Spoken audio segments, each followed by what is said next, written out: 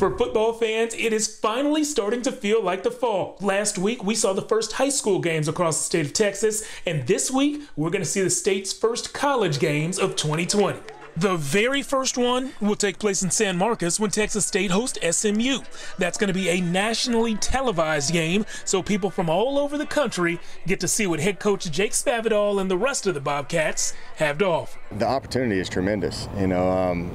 Typically this wouldn't be a national TV game, and I told all the guys that there, a long time ago, that there would be an opportunity for us to be a national TV game if we do the right things. I think that we've all just kind of listened to what the medical professionals have said, and it's given us an opportunity to play on national TV.